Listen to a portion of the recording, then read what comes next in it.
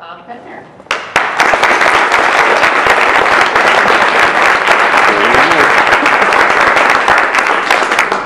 Well, thank you so much, Tammy. There are so many people here who I would like to acknowledge that it would take half the evening. So let me just acknowledge Miles Rappaport, Demos, my wife, Joan Fitzgerald, Kit Rackless, the editor of The Prospect, and a lot of other people here who are important to me. And I thank you for coming, and I particularly thank Joe for appearing with me. Joe has been a hero of mine for a long time. When I grow up, I'd like to be Joe Stiglitz. So, debtors' prison. This has not been a very good week for the purveyors of austerity. Europe went deeper into depression. There is more pushback against Chancellor Merkel than there has been in a long time. Doesn't seem to be doing much good, but at least there is pushback. We've had a real-time experiment in Europe on the folly of austerity. It was not a great week for the purveyors of austerity in the United States. Growth was very disappointing in the first quarter, which is exactly what you'd expect when you step on the oxygen hose. It's exactly what you'd expect when you shrink the deficit by $270 billion, which is what the combination of this sequester and the New Year's budget deal did.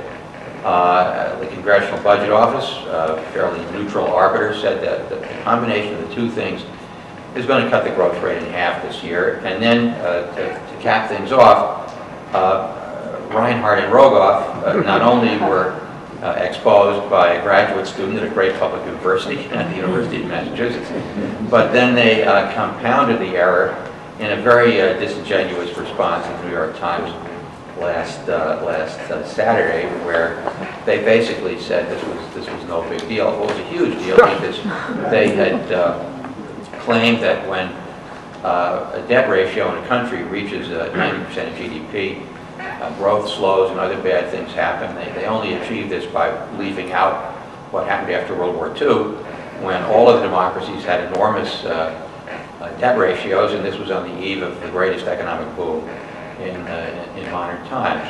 And the problem is we are winning on the economics.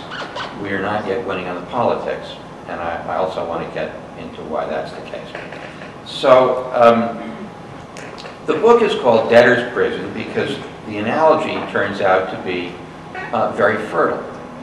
And in looking at the dynamics of austerity, I got very interested in what I came to call the double standards of debt. Why is it that corporations can get rid of old debts in a Chapter 11 proceeding that then gives them a clean slate and a fresh start and an ability to incur new debts and go on with their business as going concerns, but homeowners cannot, students, former students who now have $1 trillion of debt cannot, and small countries cannot. And my study of this, guided in part by two other heroes, Elizabeth Warren, who came to prominence as a student of debt and of the double standards of bankruptcy, and she turns out to be married to the great historian of bankruptcy, Bruce Mann, who also teaches at the Harvard Law School. And in doing research on this, I found my way back to the year 1692, when a young failed merchant named Daniel Defoe found himself in debtor's prison because he owed more than 100 creditors more than £10,000, which was a lot of money in those days. And he became the first pamphleteer advocating the idea that wouldn't it be better for both the creditor and the debtor if both could appear before a magistrate and the creditor could declare the value of his assets, and his assets could be divided among the creditors, and then he could have a fresh start, rather than languishing in debtor's prison where he could never get out from under. It took about 13 years for Queen Anne's ministers to realize this was a good idea. They decided this was a good idea not because of a sudden attack of social compassion, but because half of the British merchant class was in jail. And it was in jail not because of improvidence on their part, but because of wars with France and bubonic plague and the fact that a terrible tempest had sunk half of the merchant fleet. And even though modern macroeconomics was not a concept in the 1690s, wasn't invented until the 1930s, they realized that if half of the commercial class was in debtor's prison, the whole economy would implode. And so in 1706, the first modern bankruptcy law passed the British Parliament. But, interestingly enough, it was only for merchants. Ordinary deadbeats had no impact, so they thought, on the macroeconomy. And so they could stay in jail, whereas merchants could go through this process. And even Defoe, poor guy, he couldn't qualify. He managed to get out of prison. He fled to Scotland and decided that maybe he could seek his fortune as a writer, and later became one of the first best-selling authors with a novel called Robinson Crusoe. So this was the origin of bankruptcy. And what's interesting is that the double standard of debt was there right at the creation. And so fast forward 300 years, if you're a corporation executive, you can declare Chapter 11. You can get out from under the pensions that you owe your workers and retirees. The banks, by the way, airlines were particularly notorious. Every major airline has been in and out of Chapter 11. And the banks have liens on the planes. So they get in line to get paid ahead of the workers and the pensioners. And the use of bankruptcy is notorious in private equity hostile takeovers, leveraged buyouts, where you take the company bankrupt, you cut the wages, cut the pensions, get rid of the debts, and then you pocket a lot of the profit and start over. The private equity industry, by the way, is a complete misnomer. It ought to be called private debt. These guys don't contribute much equity. They mainly leverage the company up through the use of debt. So the double standards have been there for a long time. And they interact with budgetary austerity to create a prolonged low-level depression. I've tried to wean others in the press from the habit of calling this the Great Recession. It's not a Great Recession. It's a prolonged deflation. It's a low-level depression, because a recession is something that's short-lived and cured by fiscal and monetary policy. A debt deflation is a different animal entirely. And what we have is a not quite so bad version of what we had during the Great Depression, and Europe has worse. Now, there's a very instructive connection between the debt deflation that we're in and the double standards of debt relief and income inequality that Joe Stiglitz gets at in his book on the subject. And the connection is this: it's really a three-way connection. We've had 30 years of flat or declining wages for ordinary people. And during those 30 years, this was a period of financial deregulation where banks and investment banks and other shadow bankers were permitted to invent all kinds of opaque, toxic instruments that allowed people to borrow against assets. And so you had the creation of an asset bubble, and people whose incomes were declining felt rich because the value of their assets, typically their homes, was increasing. And so the banks with these toxic instruments were enablers of a lot of household borrowing. Demos has done a lot of wonderful work on this, exposing this. And in effect, debt was substituted for income. There's a British political economist named Colin Crouch who calls this privatized Keynesianism. You rely on the household sector to pump up aggregate demand by going into debt. And the banking sector also goes into debt by using short-term money market borrowing to finance the speculation in these toxic instruments. Now, the problem with privatized Keynesianism, and I apologize for econo-speak here, is that it's pro-cyclical. Just when you don't want it to go nuts on the upside, it goes nuts on the upside. And then, when you need creditors to stick around on the downside, everybody runs for the exits. So it makes booms more unsustainable and it makes busts worse. The difference between privatized Keynesianism and real Keynesianism is that when the government does the borrowing, it can be counter-cyclical. And this is a time when we need counter-cyclical borrowing and public investment to compensate for the shortfall in private spending in the aftermath of the bust. So the problem is that if you look at the politics of this, we ought to be talking about public investment, more stimulus. We ought to be talking about debt relief so that homeowners and students and former students and not just corporations and small countries can get out from under the heel of debt. But instead, the entire elite is obsessing on public sector debt. This was how Reinhardt and Rogoff disgraced themselves. And this is the Peterson Foundation, and this is the terrible convergence of where President Obama and the Republicans, who agree on just about nothing else, both agree that nothing would be so good for the economy as a lot more retrenchment. They're just arguing about the details.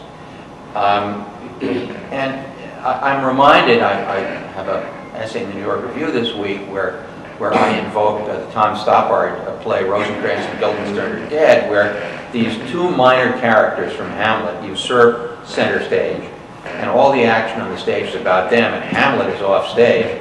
And this is what's happened with the debate about debt. We ought to be talking about relief of these disabling debts that put all of us in debtor's prison, and instead we're obsessing on the public debt, which is the one kind of debt that can be virtuous in current economic circumstances.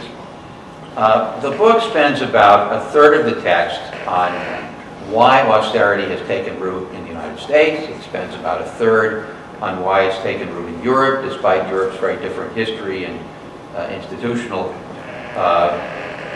factors. And then a third of it is on the history of debt and the double standards of debt. Now, let me just take a moment to talk a little bit about Europe. The story of our era, as far as Europe is concerned, is a story of the steady weakening of social democracy in Europe.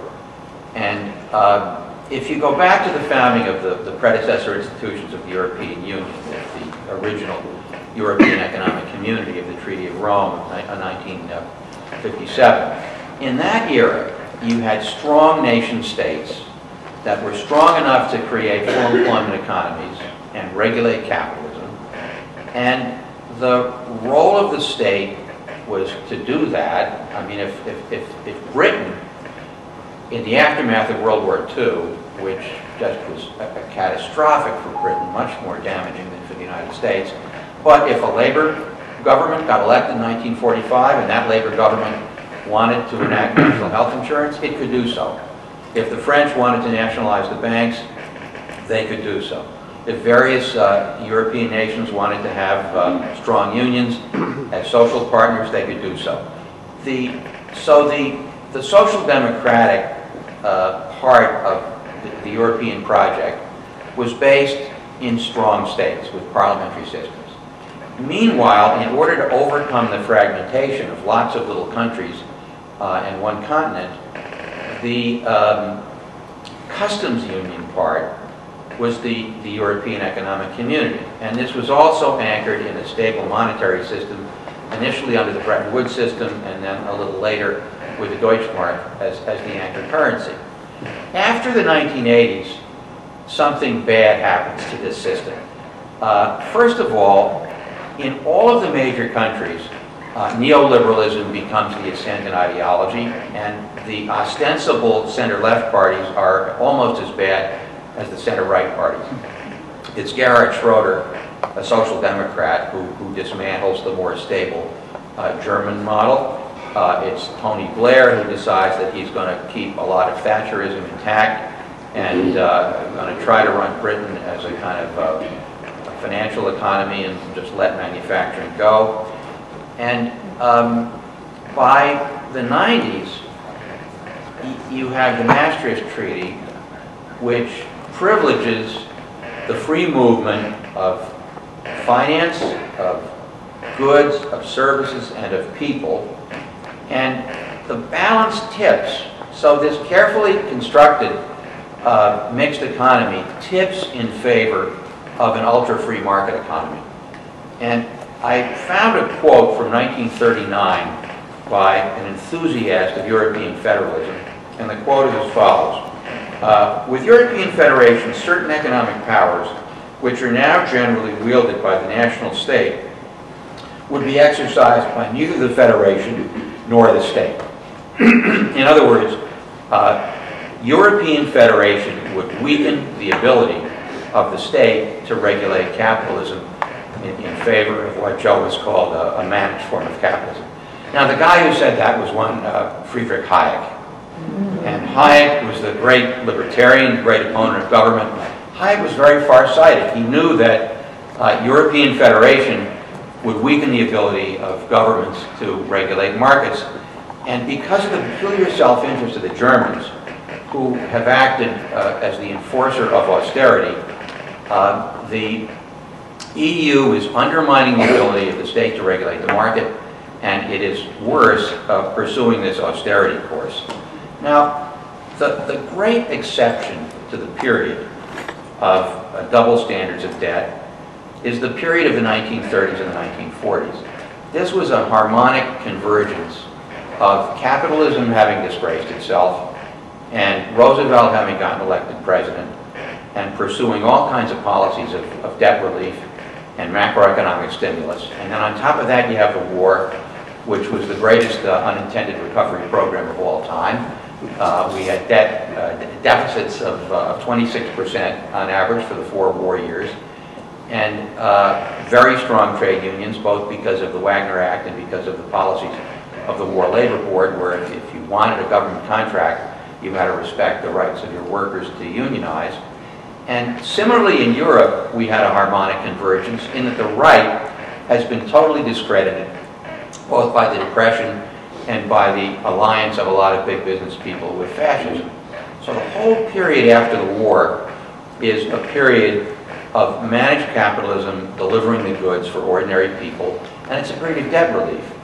And one of the most important acts of debt relief of that era occurred in 1948, when the Allies, in order to help Germany recover, wrote off 93% of the Hitler debt.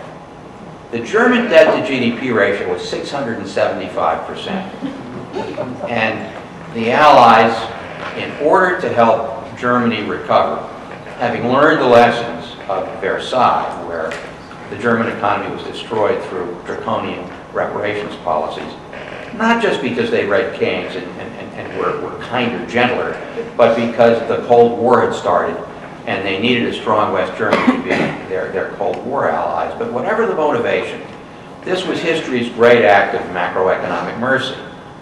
And so it is a particularly bitter irony that it is Germany who is the enforcer of austerity on the rest of Europe. Whatever fudging of their budgets the Greeks did, the Nazis did worse. And it would be an act of grace for the Germans to say, you know, maybe we ought to take our foot off the oxygen hose and let these economies recover. But instead, Germany, as the most powerful creditor nation, is using its leverage to do just the opposite. So I think our side of this argument wins on the history. We win on the economics. We don't seem to be winning on the politics. And I think the reason that we don't win on the politics is that the one thing that connects austerity economics in Europe and austerity economics in finance is what you might call the primacy of finance. The two systems are very different. What they have in common is that banks have an inordinate amount of economic power, despite the efforts of our friends Frank and Dodd. The Dodd-Frank bill is being eviscerated at the level of regulation or deregulation in rulemakings. And the business model of the banks is basically unchanged in all of its fundamentals, and the political power of the banks is unchanged. And I think, tragically, 2008 will be remembered as one of history's great missed moments, where finance was disgraced in 2008 the same way it was disgraced in 1929, but for whatever reasons, Barack Obama did not turn out to be Franklin Roosevelt. There's a quote that I often cite by the British historian A.J.P. Taylor, who was a historian of 19th century Europe. And Taylor was writing about the revolutionary year 1848, where liberal nationalist revolutions broke out all over Central Europe, and within a year, all of them were crushed by the powerful empires of that period. And Taylor wrote, it was a turning point of history, but history didn't turn. And in many ways, that describes the fall of 2008 and the years that followed. And so it's our job to make sure that history turns. All of my books seem to end with the same last paragraph. It's not because I'm lazy. It's because I keep pushing the rock up the same hill. And the last paragraph is, of course, we have to take back our politics. And that's what Demos tries to do. That's what Roosevelt tries to do. That's what Joe and I try to do. And it's a real honor to have the privilege of introducing Joe Stiglitz. Thank you so much.